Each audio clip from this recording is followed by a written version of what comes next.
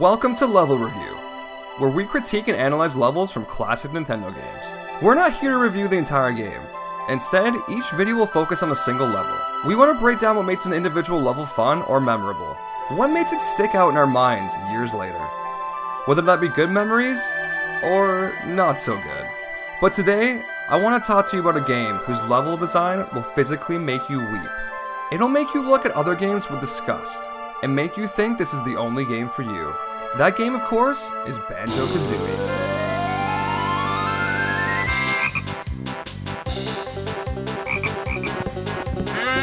Over the next couple months, we'll be breaking down each level of this fantastic game. But for today, let's start at the beginning. Let's take a look at where one of gaming's most iconic duos began their journey. No, fuck, oh my god no. The level I'm of course talking about is the magnificent, the majestic, and some might say, mediocre, Mumbo's Mountain. Okay, let's start with the basics. At its core, Banjo Kazooie is a 3D platformer, specifically, a collectathon, which basically means, as the player, you're going to be collecting a lot of shit. In Banjo Kazooie, that shit includes jiggies, notes, jingos, and honeycomb pieces. Now, for a collectathon to be great, it has to present you with interesting ways to obtain these collectibles, in a setting that's fun to explore. And Banjo Kazooie does just that. It has levels that may do this better than any 3D platformer. Levels that are filled with a childlike wonder, that will make the player question their very existence by the end. However, Mumbo's Mountain is not one of those levels. The only thing that Mumbo's Mountain makes me question is whether or not to pull the trigger. Okay, maybe that was a little harsh, but Mumbo's Mountain at its core is bland and uninspired. I'll go into why I think that is, but first, let's do a quick overview of the level.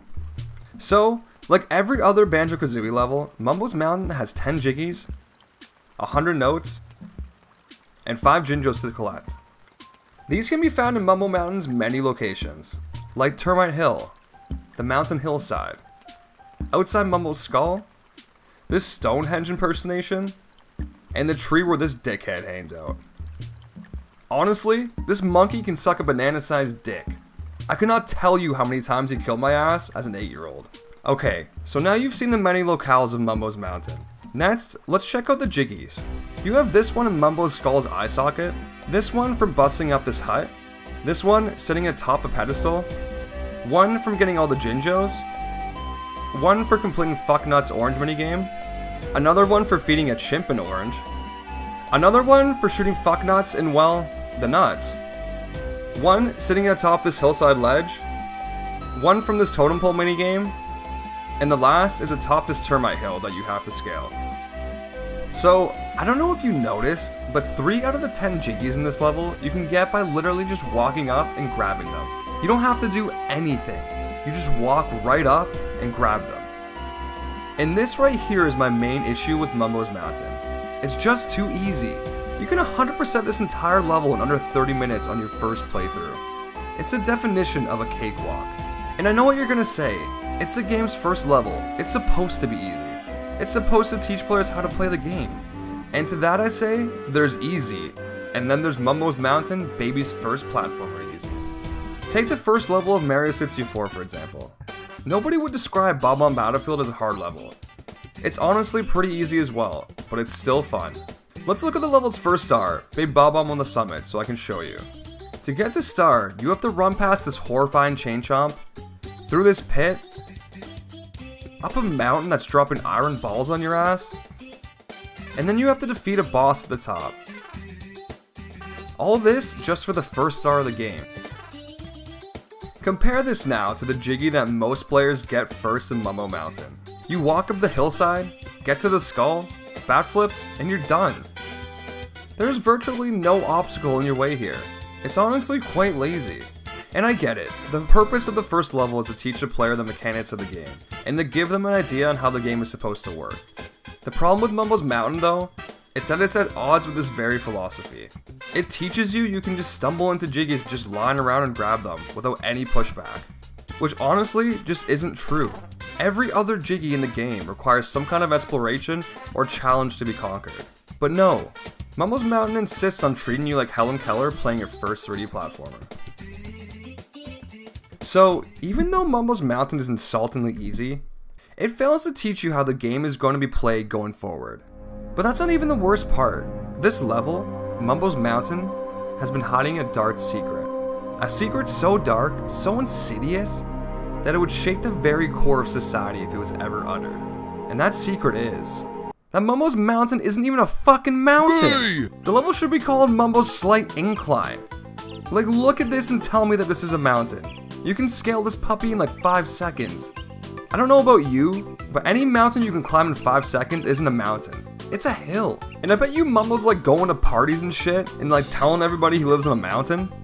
Mumbo's totally that guy who says he works at a university and implies that he's a professor when he's really just a janitor. And don't even try to pin it on the limitations of the N64. There are plenty of games that did mountains way better on the system, like Ocarina of Time or Mystical Ninja. Okay, I went a little off the rails there. Honestly though, I really don't hate the level that much. It actually does have some redeeming qualities. Like the totem pole minigame is pretty fun, smashing these huts is satisfying, shooting an egg straight down Monkey Futt's urethra is always great, and climbing the termite mound is awesome. Damn, I haven't even talked about the transformations yet. So, in every level, Mumbo will transform the player character into some kind of creature that pertains to the level's theme. In Freezeezy Peak, it's a walrus. In TikTok Woods, it's a bee. In Mumbo's Mountain, it's a fucking termite. Because this level has no cohesive theme at all. Like, it's on a mountain. There's a monkey on a tree, a bowl, ancient ruins, tiki hut, and the transformation is a termite. It's just a mess. And just as you would expect, the termite is just as pathetic as it sounds. It has no means of attack, and its special ability is being able to climb up steep slopes. That's it. That's all it could do. You really only need it for one Jiggy, and that's it. It's honestly fitting though.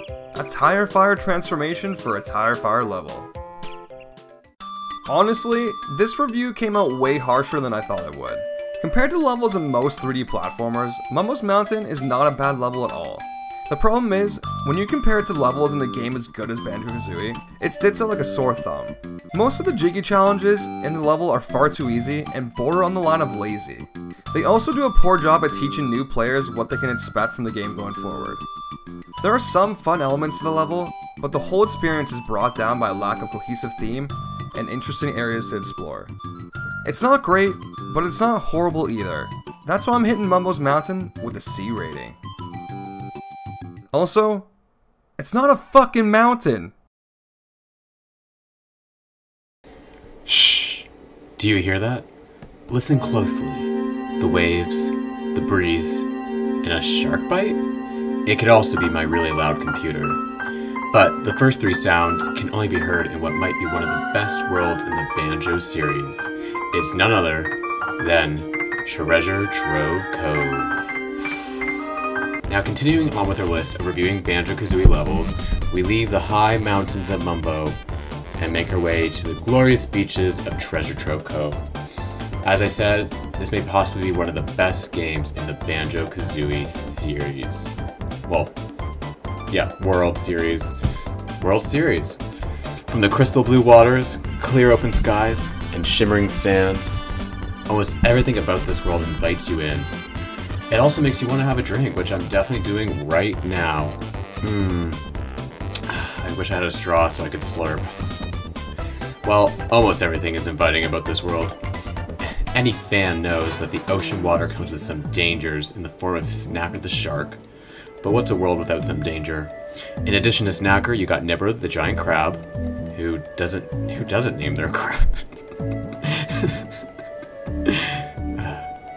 In addition to Snacker, you got Nipper, the giant crab, because who doesn't name their crabs? Some sea mines and some chests with teeth. But overall, the danger level is low, which leaves you with a lot of time to take in every experience of this world. Unlike Mumbo Mountain, you do have to work for some of these jiggies. One of the jiggies can be rewarded to you when you get to play hero and help Captain and Blubber find his treasure in the ship. I don't know about you, but I get major bottom vibes from Blubber. Another Jiggy you can only get after defeating your crabs, Nipper the giant crab. All you gotta do is avoid his sharp claws and hit his eyes 3 times. And next thing you know, you find out what it's like to be inside Nipper. All in a hard day's work collecting Jiggies, right? This world also requires some thinking. Yes, actual thinking, I know. To get a Jiggy.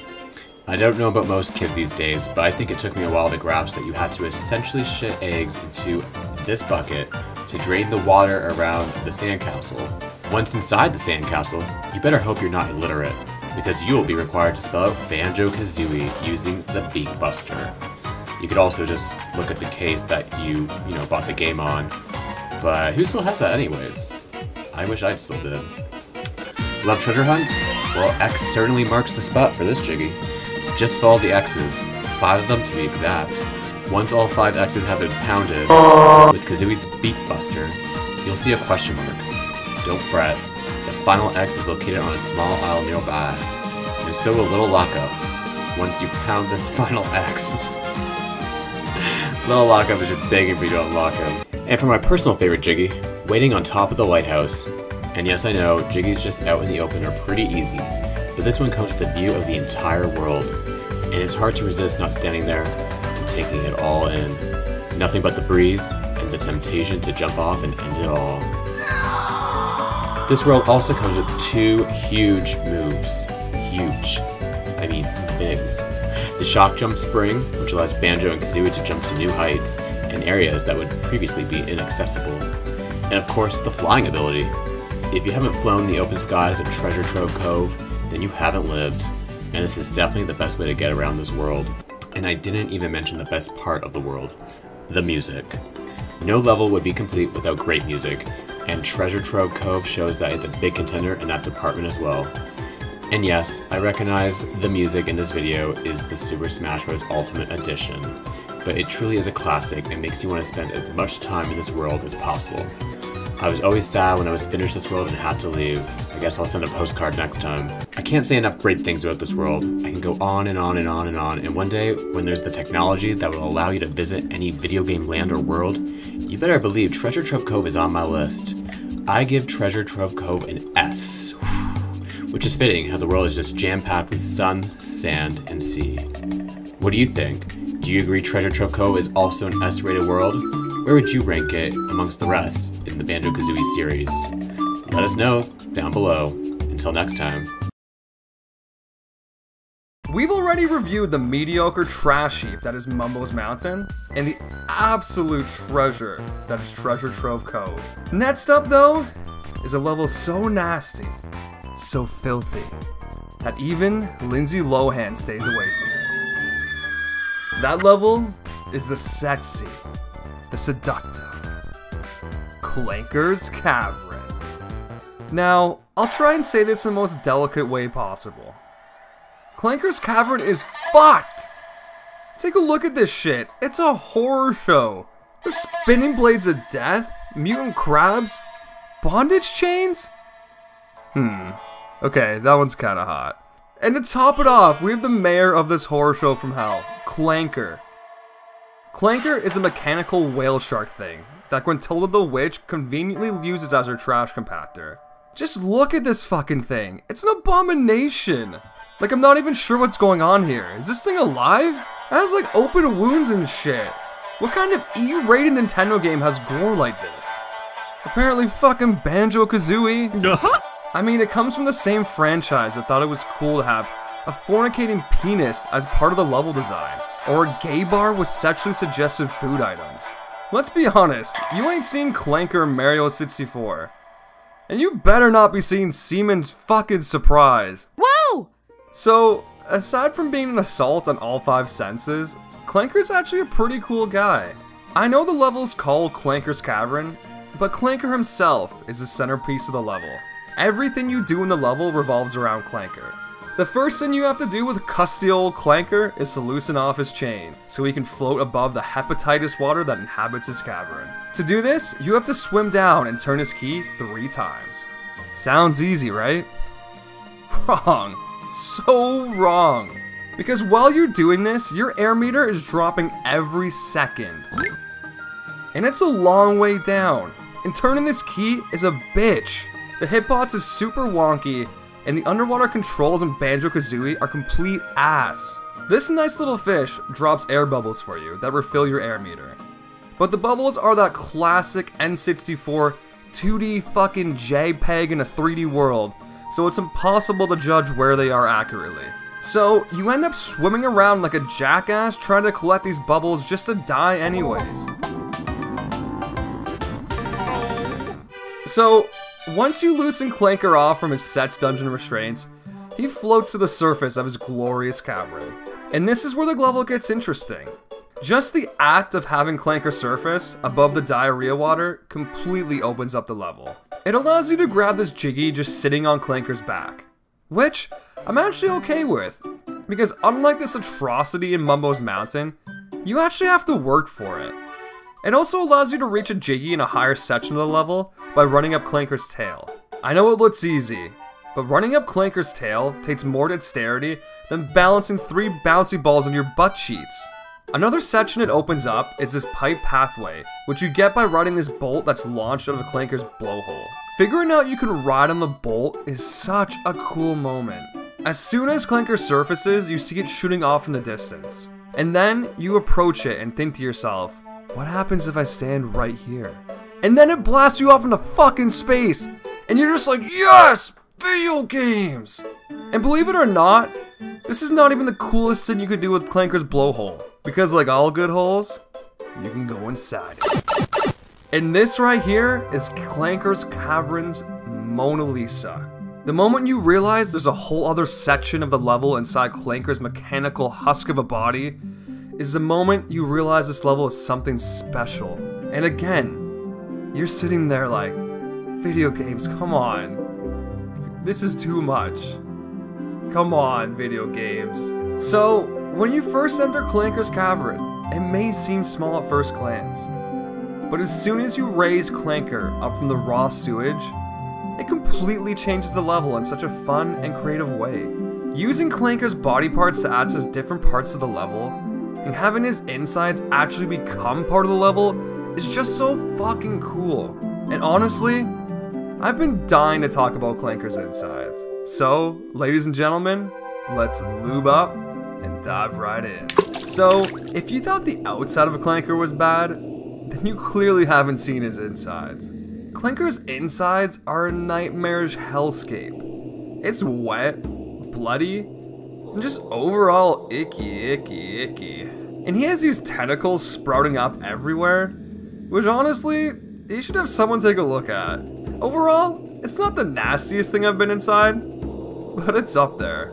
So, aside from the disturbing decor, Clanker's inside houses a number of challenges that will reward you with some jiggies. This ring minigame in Clanker's belly is especially fun. There's also a section where you have to use the golden feathers to bypass the spinning blades of doom, which I can only assume are used to grind up Gruntilda's nasty trash. Poor Clanker, man. He doesn't even know he's just a glorified guard raider. So taken out of context, these little minigames that take place inside Clanker don't seem that great. I know. But that's just it. It's the context itself that makes them so fucking cool. You're not just swimming through rains. You're swimming through rains in the belly of a fucking mechanical whale shark straight from fucking hell. If you don't think that's awesome, I don't want to see what you're into. Side note, have you ever noticed there's a weird amount of really good N64 games that involve sections where the player goes inside of a whale? Ocarina of Time? Paper Mario? Banjo Kazooie? The list goes on and on. Aspiring game developers, take notes. If you want to make a good game, just add in a whale section. Apparently, it's just that easy. So, when it comes down to it, Clanker's Cavern is just a really awesome level. It has everything you would want in a Banjo level. It's got fun jiggies, it's got an awesome world to explore, it's got Clanker, it's got kinky sets dungeon chains. Yeah it does. But seriously, it's the atmosphere that really brings this level together. It's just so unique and disturbing. The first 2 levels in Banjo are just so bright and colorful. They're like your mom bringing you hot chocolate and wrapping you in a warm blanket. And then you hit Clanker's Cavern, This level is like nothing else in the game. Banjo Kazooie actually has a horror-themed level, but it's really just a fucking lie. Because Clanker's Cavern puts that shit to shame. And let's not forget about Clanker, the star of the show. The belle of the fucking ball. And the reason this level is so great. Just having him integrate into the exploration of the level makes Clanker's Cavern feel so unique when compared to other 3D platformers. I can't say I've ever played a game that uses a mechanical whale shark dumpster thing to alter and change a level, and for that reason alone, I'm giving Clanker's Cavern an A.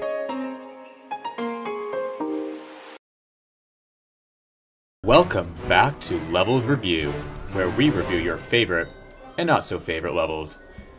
Banjo Kazooie has always been a series that has provided its audience with a diverse selection of worlds to experience. So far, we've seen the mountains, the beaches, and a creepy cavern. Each world offers their own unique experiences when it comes to picking the right vacation destination. And Hanny, do I have the vacation package for you in this video. Now I'll be honest, this isn't the best vacation package I've tried to sell, but god damn it, I'm going to try. So pack your bug spray and get out your best camo and get ready to travel to BubbleGloop Swamp. Now I know what you're thinking, who the hell would want a vacation in a swamp? And to that I'd say probably this family. Or this guy. But if that doesn't convince you, let's break down this world and go over every experience you could have. First off, in this world you can learn the Stilt Stride. This move allows you to strap on these designer boots and gives you the ability to strut your tall legs throughout the piranha-filled swamp water. You've never looked better, baby. Now I'll be the first to admit that this world is not the most appealing. It's somewhat gloomy, way too much green, and just not the most exciting to navigate through. Truthfully, the two major ways to get through this world is with these sexy boots, or having a high level of balance. But life's about balance, right? And it's certainly the case if you like to collect jiggies, because for two of these jiggies, you must use your beak bust on the jiggy switches and cross these thin and narrow paths to collect jiggies within time constraints. But trust in your skill set and you should be just fine. One thing I highly recommend doing early in your vacation is dropping off your stupid kids at this turtle daycare. Doesn't matter what your kid is, they will take kids of all creatures and sizes. Here they can also practice their musical ability, and if you decide to practice as well, you'll be awarded with a jiggy. But in order to even get access to this daycare, you have to smash Tank Tup's feet. This giant turtle is a godlike character in these swamps, but don't worry, he's also kinky and loves when tourists smash his feet. The harder the better, and if you do it well, you'll be awarded with another jiggy. Now that you're kid-free, it's time to get crazy. One of BubbleGloop Swamp's best excursions is the colorful poisonous frogs. They are the swamp's national anthem, and they are also endangered, and so there are high penalties if they are injured. It's actually been a while since anyone has seen them, so we're thinking they might be hibernating right now, and definitely not extinct. Next, visit the local villagers and see the tree huts. This swamp gets its rich history from the locals, and they are the reason there is so much culture here. They are so loving and kind, and I know they've spent months building these huts, and so it would really be a shame if someone did something to disturb the peace. Remember Tank Tup the giant turtle? Well, this is his egg. The local villagers pray to this giant egg every morning. It truly is the heart of BubbleGloop Swamp, and breaking or damaging this egg in any way would really have an impact on the swamp. That's why respect is so important, and we hope anyone traveling to this world has it. Now, as part of this once-in-a-lifetime vacation package, you'll also have the chance to meet the mayor of BubbleGloop Swamp, Mumbo. Now, being the successful businessman he is, Mumbo is your guide for anything related to real estate. He has multiple vacation homes throughout the Banjo series, and even bought his own mountain back in 1984. You go, Mumbo. Now, Mumbo loves skills, so another activity that the whole family can participate in is our daily skull scavenger hunt. Scattered throughout this swamp, you'll find multiple skulls, and if you collect enough, Mumbo will grant you one wish.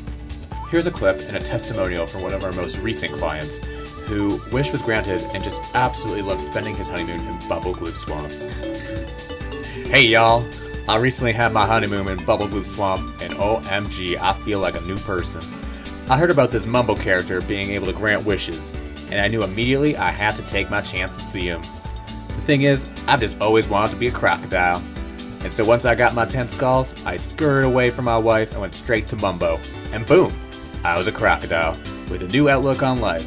Suddenly, I could travel through the swamp water without fear of being bitten or injured. I was planning on returning back to my human self and my wife, but then I came across Mr. Vile and found new love in my new crocodile form. Mr. Vile was so quick to show who was the boss in this relationship, but I was also quick to show him I was the hungriest by eating an all-you-eat kind of buffet of Yumbies and Grumblies.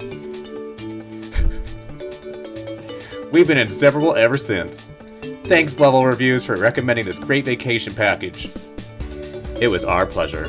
Listen, if you want my honest opinion, I find BubbleGloop Swamp to be just fine. It's nothing special, and visually, it's not appealing to travel through. If you're looking for a challenge, this isn't the world for you, since collecting all the collectibles in this world is pretty easy. But there are some interesting things you can do. I personally love the memorizing of tip-top songs, and though I'm not a fan of Mr. Vile's eating minigame, it's a pretty unique activity, especially since you have to do it while transformed.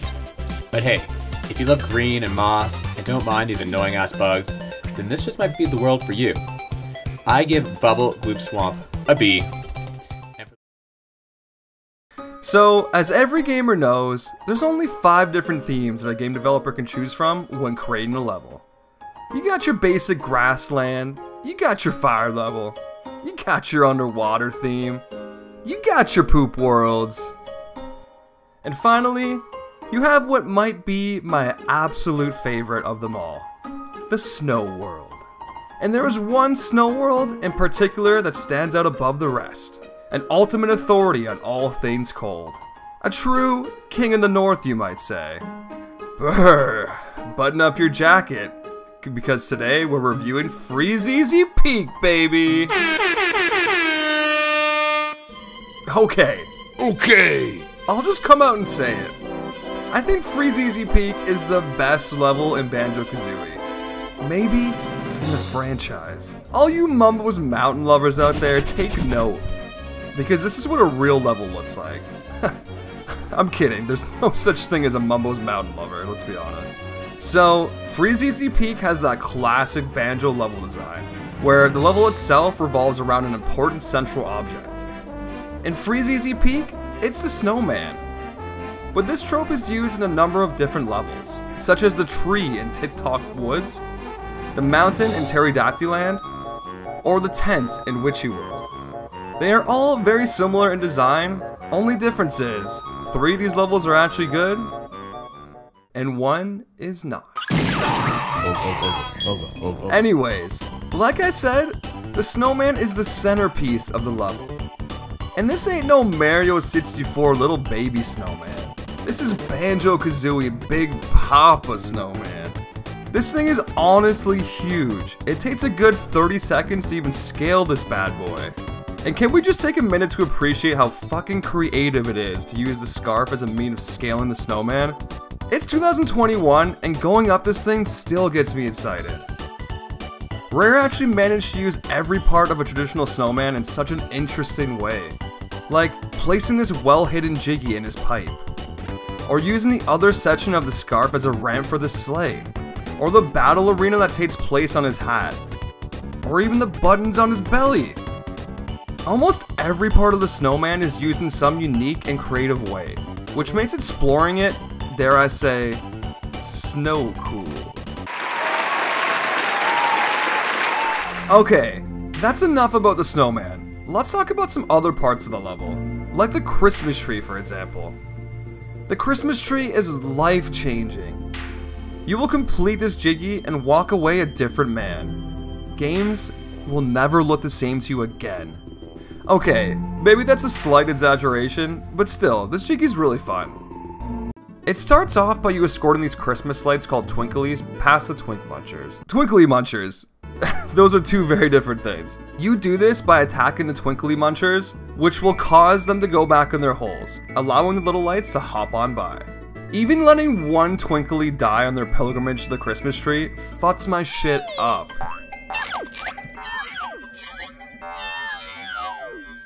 It elicits the same feeling as watching one of your Pikmin die and seeing that little ghost raise up. Or finishing off the day and getting back to your ship only to see one dot on your minimap realizing you can't get to the Pikmin on time. So, you'll have to watch as the nocturnal creatures of the forest tear it limb from limb before your very eyes, while it looks at you with a face that says, "Father, why have you forsaken me?" Point is, I like Twinklies. So, once you get them to the tree, a switch pops out in the back. Hit the switch, fly through the star 3 times, and then grab your Jiggy up in the tree. It's challenging, creative, and most importantly, it has Twinklies. Honestly, just an A+ Jiggy. Another great Jiggy in the level is the Walrus race against Boggy the Bear. We haven't even talked about this dumb bitch yet. But just wait, I have some things to say about old Boggy boy. Regardless of how much Boggy sucks, this race is still great.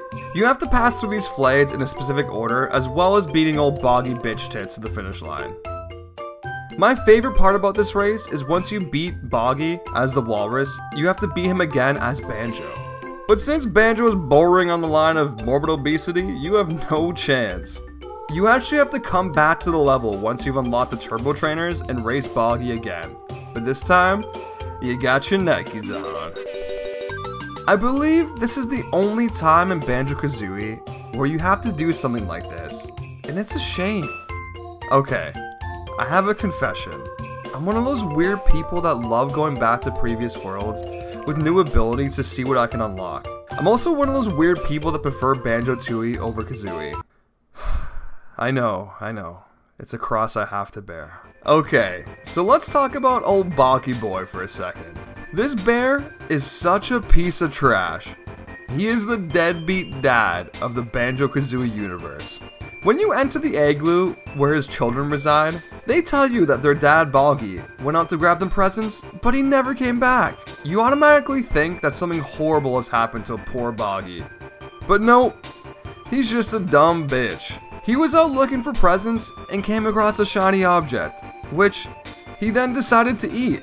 So basically, he has the intelligence of my 10-month-old son. This isn't even the worst part. I can forgive stupidity. What I can't forgive is child abuse. So, even after you save Boggy from himself, instead of going back to the igloo to tend to his distraught children, he channels his inner MJ, says fuck them kids, and grabs his sleigh. So then, you're stuck delivering presents for him. He's honestly the one black spot in this otherwise perfect world. He's basically the equivalent of a shit stain in your favorite pair of underwear.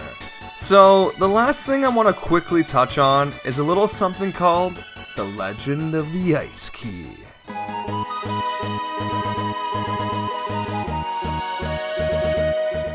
Everyone who played this level as a kid remembers going into this cave and seeing the spinning ice key through a frozen wall, with no actual way to get it, because there isn't a way to get it.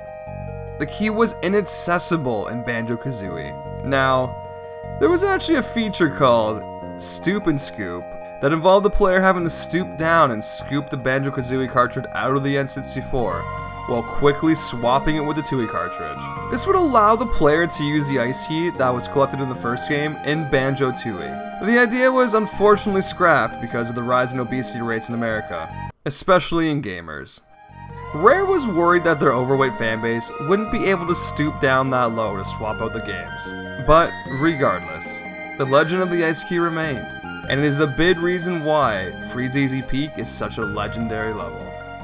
When I say Freezeezy Peak is a legendary level, I'm not using any hyperbole. This level may be the best level in a franchise that is known for having extraordinary levels. Levels like Treasure Trove Cove, TikTok Wood, Witchy World, and Jolly Roger's Lagoon. All amazing worlds in their own right, but Freezeezy Peak stands alone. It's one of those rare levels that sticks with you years after playing it. A rare level that turns back the clock and makes you feel like a kid again. If you can't tell by now, this level holds a very special place in my heart. It is one of the main reasons I fell in love with gaming all those years ago. And for that, I can't give it anything less than an S.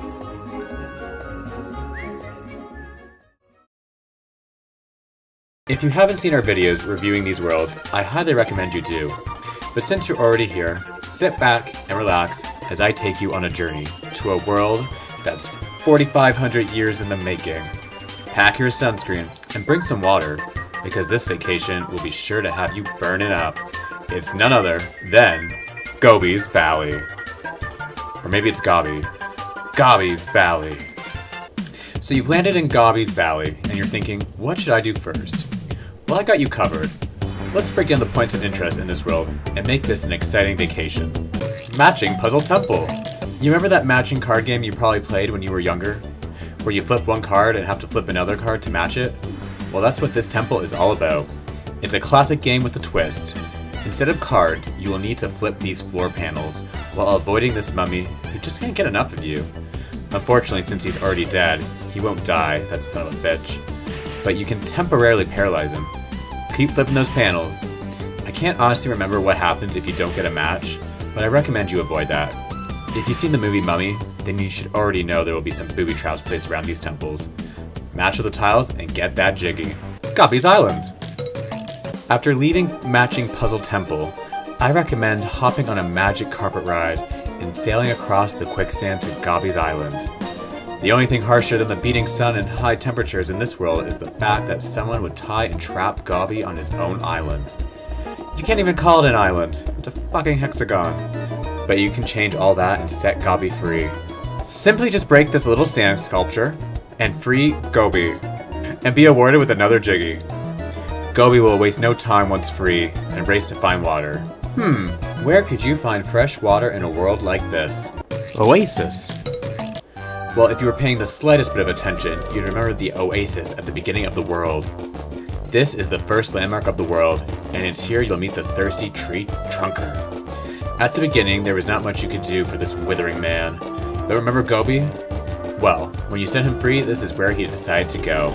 And if he hasn't been through enough shit already, you'll need to beak bust on his hump to expel his water into Tucker. Or Trunker. Pretty sure I've seen shit like that in porn. Trunker will love it and award you with a jiggy, and Gobi will run away in disgust.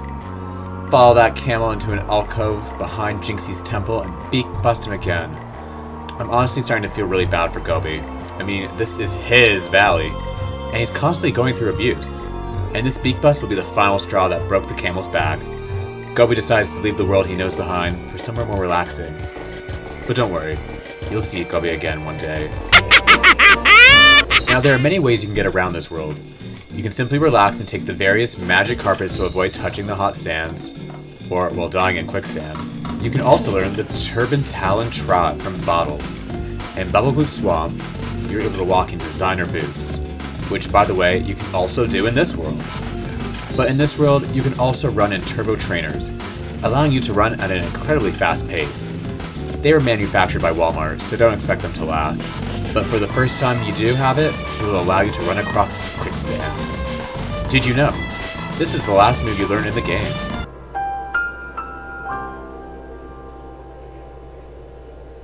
But a personal favorite way of mine to travel in this world is flying, of course. A move learned way back in Trove Cove. Simply find this feather panel and soar to the skies. This is the only way to see the magnificent hidden rings of the ancients. Just simply fly through the ring to summon the next ring. Continue the trend until the ancients award you with a jiggy. My own personal opinion, I think it'd be cool if that final ring was a nose ring on this guy. But maybe in the next remastered edition. Speaking of this guy, his name is Jinxie. And just so you know, his nose is stuffed. Feel like playing doctor on your vacation? Well, then shoot some eggs into his nostrils. Not only does that clear Jinx's sinuses, but it opens the door between his legs. Figuratively and literally. Come inside! And yes, I spelled that C-U-M. And welcome to Jinx's Temple! In this temple, you'll be doing more magic carpet riding. Who knew all your years of mustache riding would come in handy? To reach the next carpet, just shoot an egg into the Sphinx head on the wall and ride your way up to another jiggy. Grabba's Island! Time to visit another island that's not really an island. Here, you'll meet the ancient and seductive Grabba. Now, Grabba may only be a hand wrapped up in sexiness, but he's fast. Very fast.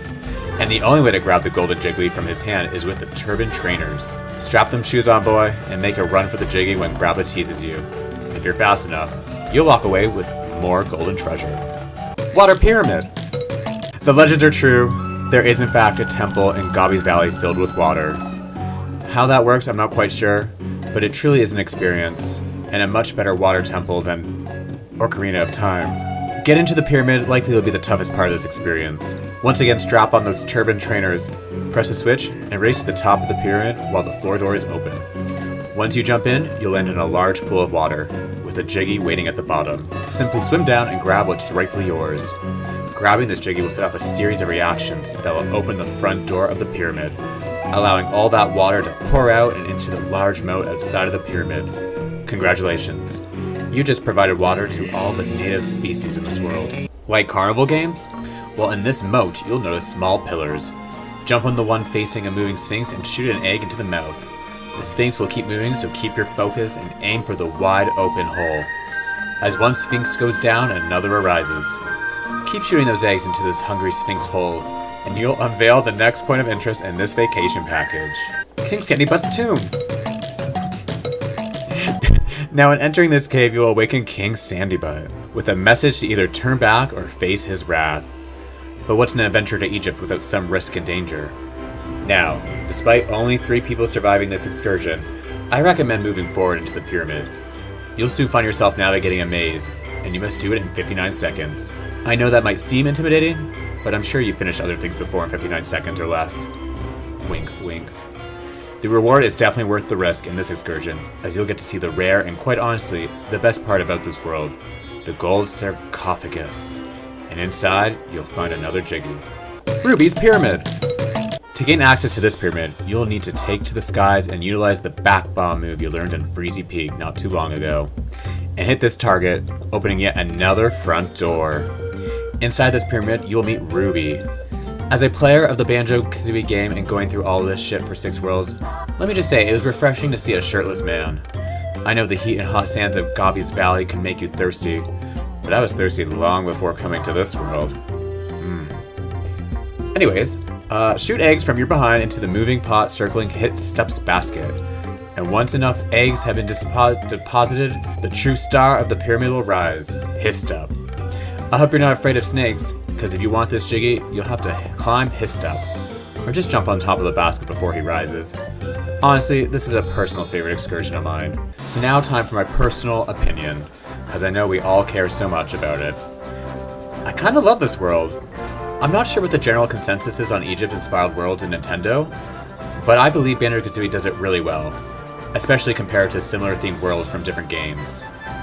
There's lots of fun things to do in this world, from exploring different pyramids, flying through rings, and even making new friends.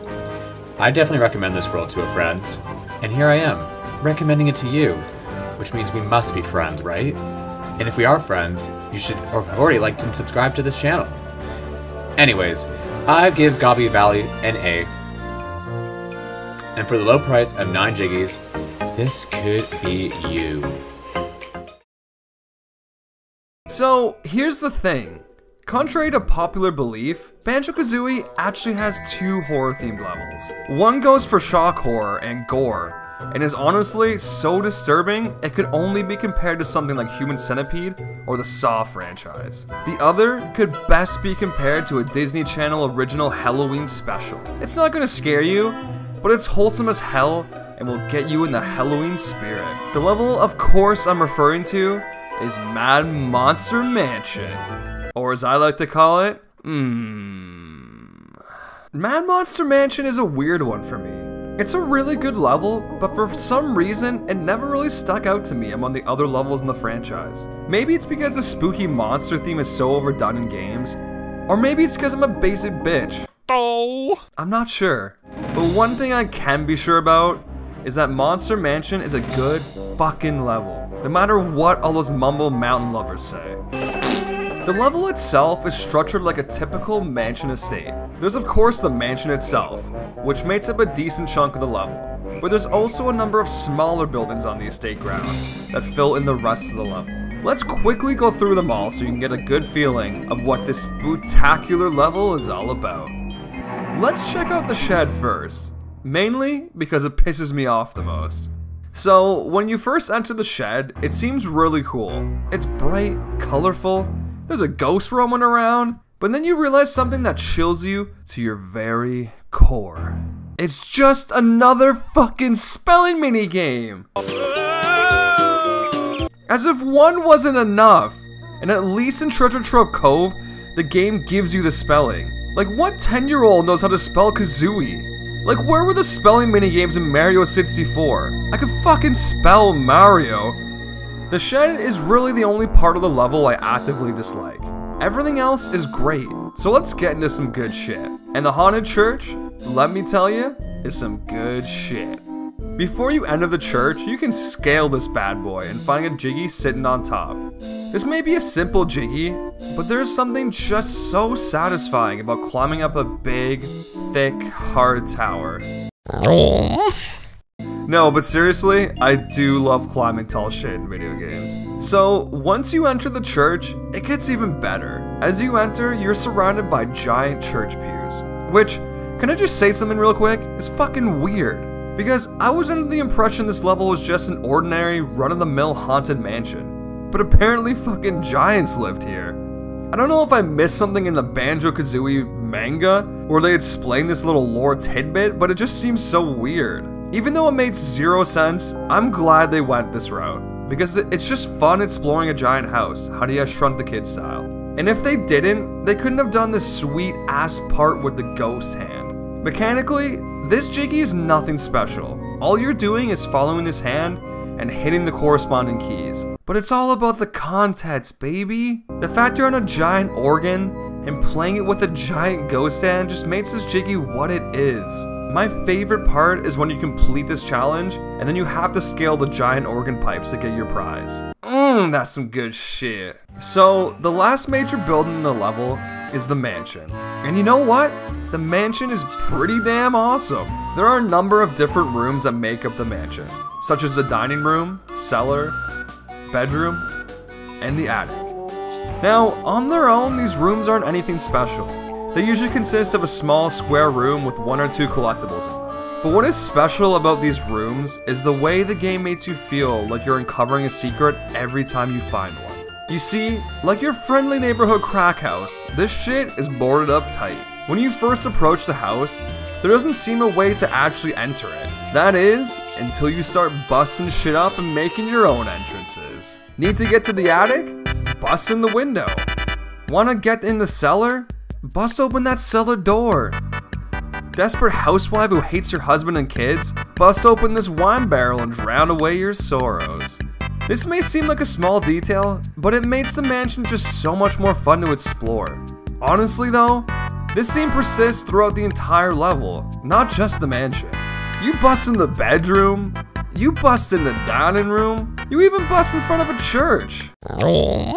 Rare may have gone a little overboard with all the busting in this level, but honestly, I'm all for it, because bustin' makes me feel good. Okay, we saved the best for last. We know you've all been waiting for it, begging for it. So, here it is.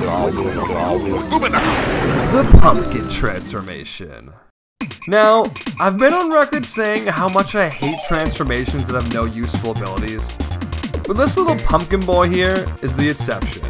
You see, even though he has no abilities to speak of, he can do what small boys do best, fit in small spaces. And these small spaces are fucking awesome. There's a well, a drain pipe, and you can even get flushed down a toilet. And the best part about getting flushed down this nasty old toilet is after you return, Grunty hits you with this line.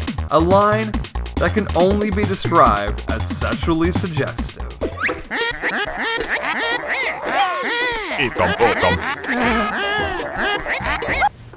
That's what she said! The pumpkin transformation makes this level feel even more dense than it already felt. Add on top of that, all the different buildings in the level that can be broken into, and you have a level that's teeming with secrets, and feels like at any point you'll find one around the next corner. And I think that feeling is essential when making a fun level to explore. A good level creates situations that pique your interest. Situations that make you ask questions.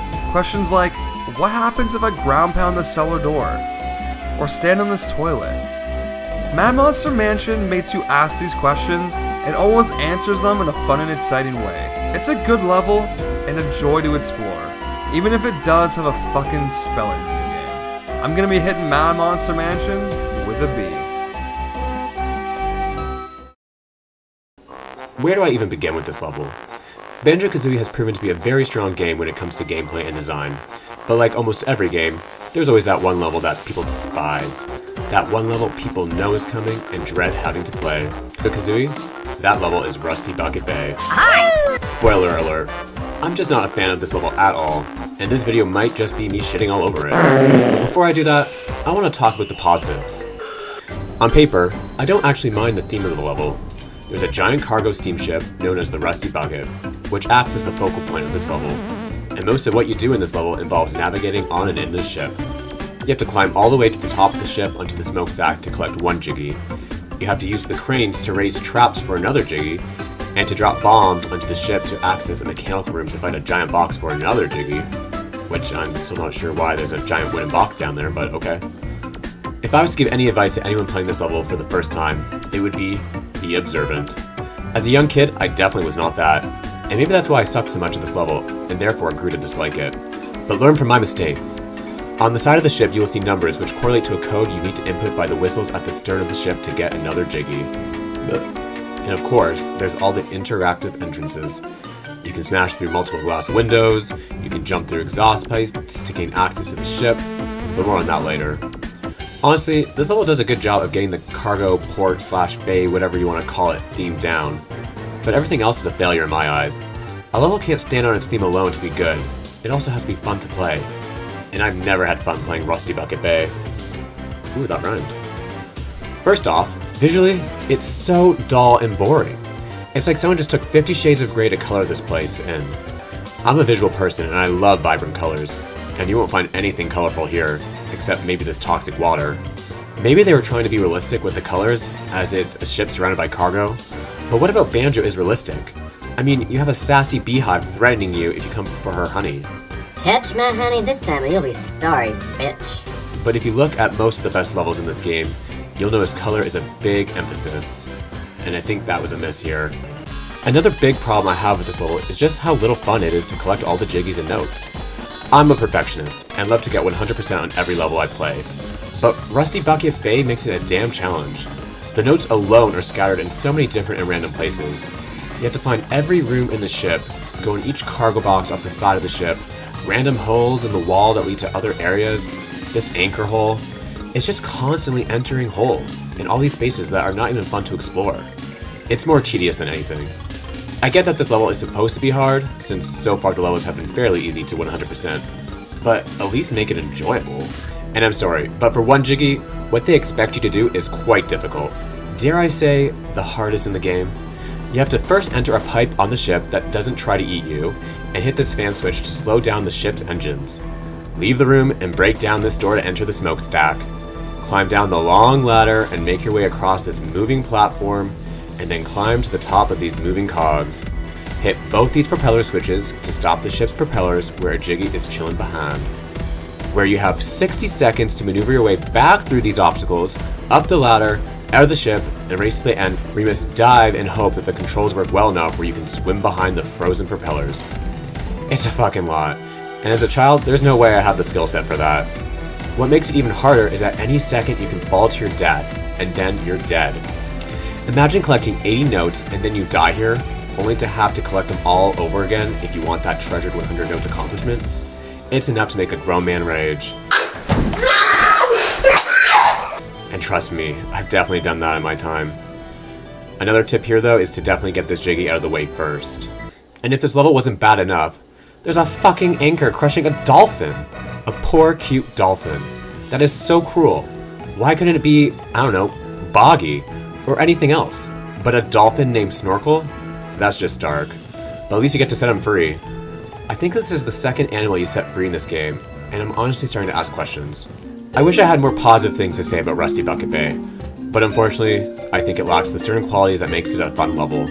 Not only is it visually dull, but it's also dull to play.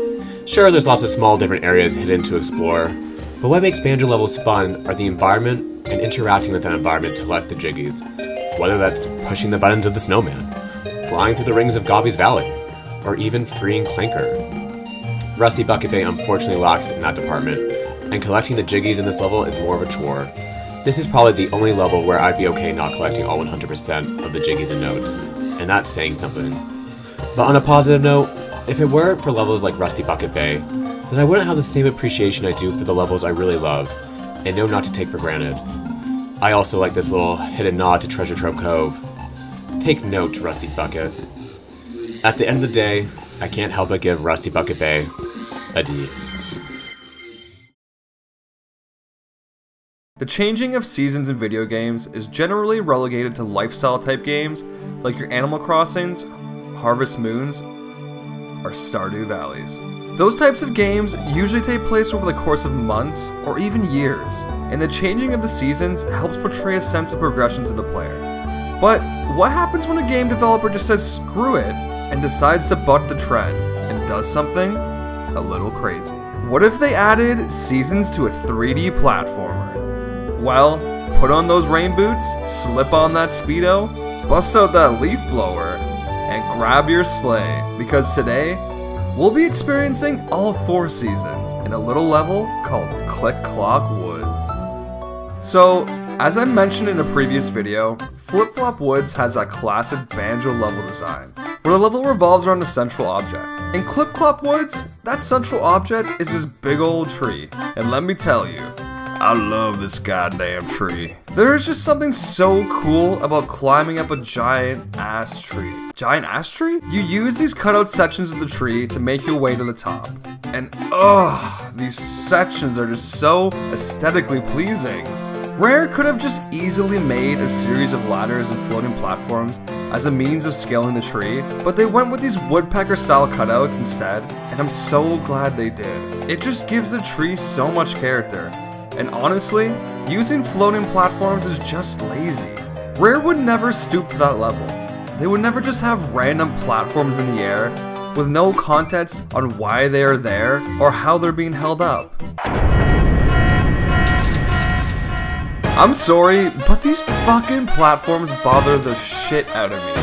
They put all this effort to give everything used to scale the tree some kind of context, like the cutouts or the branches, then they just decide to shit out these generic wooden platforms and have them floating in thin air.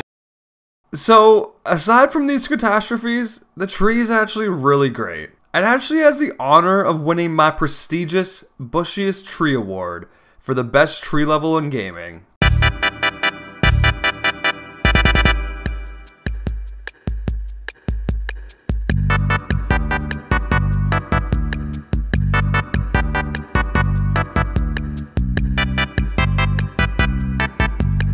So, as awesome as this big ass tree is, it's only one portion of what makes this level so good. The other is the portion I was alluding to earlier in the video, the seasons.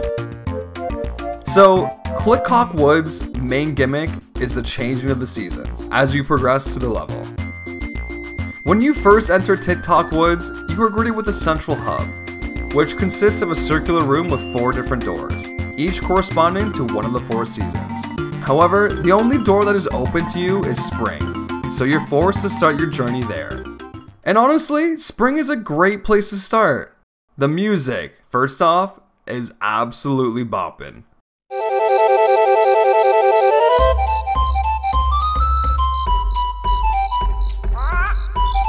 It instantly gets you excited and makes you feel like, damn girl, spring has sprung. And so is my dick, cause I love this level. Huh? It really makes you want to explore this lush green world, with overflowing rivers, giant flowers, tree forts, and baby birds. Everything about this section of Dipped Up Woods just screams spring, and I love it. So, once you've explored spring enough, you'll come across a switch at the top of the tree with a sun on it. Hit the switch, and the summer section of Tick-Tock Woods will unlock in the main hub. And this right here is where the level really starts to hit its stride. As you enter summer, you'll notice there's been a couple changes around these woods. The music has changed to fit a more summery vibe. The once overflowing rivers have been dried up by the hot sun. The half-built tree fort is nearly complete. The baby bird that you so lovingly and gently hatched from its egg is now asking for food. And the giant flower grown from your butt eggs is now waiting to be watered. And by the way, what is up with these butt eggs? Like, I don't get it. Is shitting eggs out your ass supposed to be funny? It's not a fun ability to use, and it's used so sparingly that I honestly forget it exists half the time. I will guarantee you there's not one Banjo fan out there that enjoys this ability. Let me know in the comments if you are pro or against butt eggs. As I was saying before I went off the rails there, it's the changes that each season brings that really differentiate this level from others in the series. Each time you enter a new season, the level changes in a way that makes it exciting to explore again, even though you're basically treading the same ground. And it creates situations where things you do in previous seasons will have an effect on the later seasons. Like when you finally get the fall, that butt flower you've been tending to the past couple seasons will finally bloom, granting you a Jiggy. I'm more of a booby flower guy than a butt flower guy personally. And when you get to winter, that baby bird you've been feeding is all grown up and will shit this Jiggy out for you. Honestly, good for Kazooie. That girl will put anything in her mouth. There's also the Naughty Beaver saga, where you have to help poor Naughty remove this boulder from in front of her house. Then, come back in fall once the water levels have returned to normal, and collect your prize. Side note, Naughty the Beaver also won my even more prestigious Bushiest Beaver Award for the best beaver in gaming.